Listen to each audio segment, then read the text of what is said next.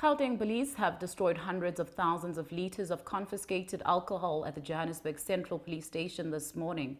The alcohol was confiscated during various raids of illegal liquor outlets conducted in different parts of the province the last week. Now, Provincial Police Commissioner Lieutenant General Tommy Mtombeni says illegal liquor outlets are a major concern as they are a contribution to contact crime, including rape, murder, attempted murder and assault. We have seen that we have confiscated this liquor, and this confiscation is contributing towards the reduction of your contact crimes, your murders, your attempted murders, your assaults with intent to do grievous bodily harm, and also assault, because the generators or the causative factors for these crimes will find that this argument when people are not sober. So today we are here, we are seeing the destruction of the beer. It's over 10 million milliliters.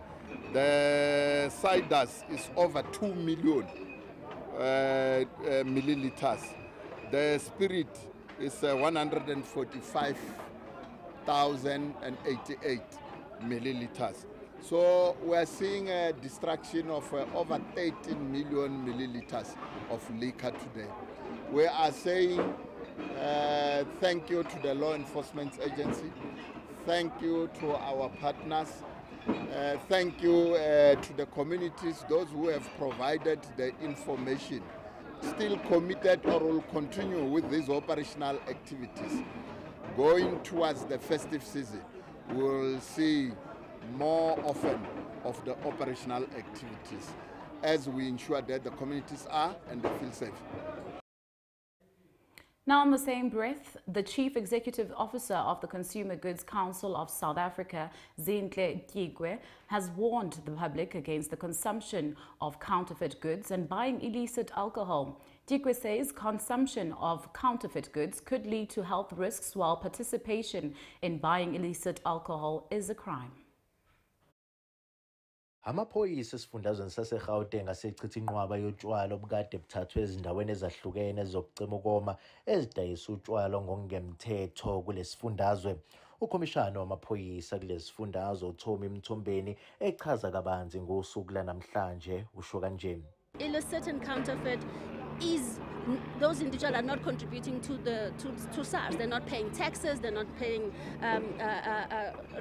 regulations. They're not adhering to them. So it's important for us so that our country can use these funds to government so that we can have service delivery. So our members, at the same time, our members are losing sustainability, which is going to impact on employment. So we work closely with the police, as you heard earlier on. We have developed the app.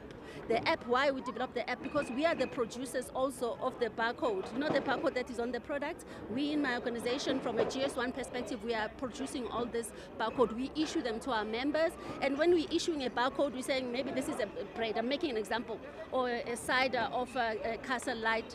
We know it's belonging to who's the brand owner, when was it manufactured, where was it manufactured, what are the content of it. So we have all of that information. So we're working closely with the police. We have been training them in the last month. We're training them to use the app so that they can be able to identify illicit and non-illicit alcohol, counterfeit and non-counterfeit alcohol. As you heard earlier on, the policeman was identifying to say they are able to identify which alcohol is here in the country illegally, which one is not here in illegal. Uqhuba ngokuthi uzoqhubeka lo mkhankaso wokugasela ezindaweni zokucima ukoma ukuqinisekisa ukuthi abekho abantu abaphula umthetho.